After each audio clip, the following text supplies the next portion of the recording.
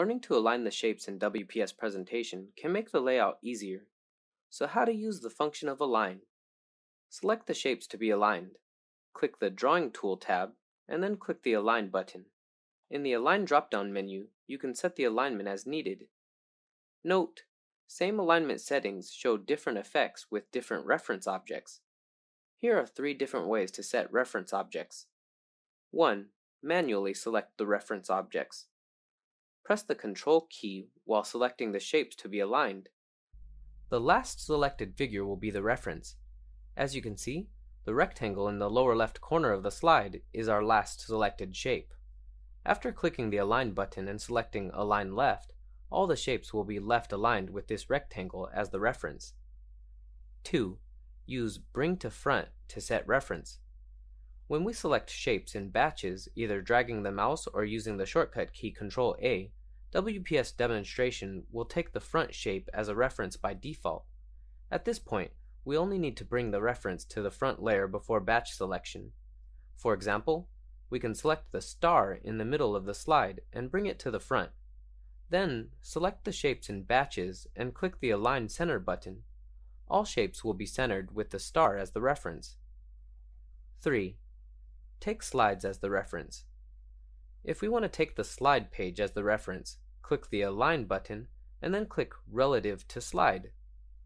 After setting, select all shapes again and click the Align Left button. The shapes will be aligned to the leftmost side of the slide. Apart from Align Left, other alignment options include its reverse option, Align Right, and Align Center in the horizontal direction. Vertically, you can arrange objects by clicking Align Top, Align Middle, and Align Bottom. When modifying, are you still adjusting the items on your slide one by one when you want to unify their size? It's neither time-saving nor can promise the consistency of shapes. In this case, we can use the functions of equal height, equal width, and equal size. Select the shape to be unified one by one. The last selected shape is the reference. Click the Align button, then click Equal Size. At this point, we have unified the chosen shapes into the same size. When making catalog pages for your slides, dragging elements to make them equally spaced takes time. Why not try Distribute Vertically to align? Select the shapes to be adjusted, click the Align button, then click Distribute Vertically.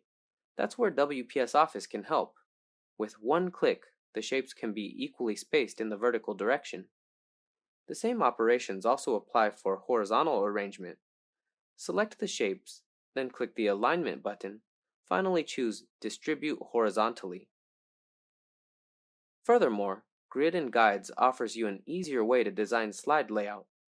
More tips about grid and guides are available in WPS Academy. Did you get it?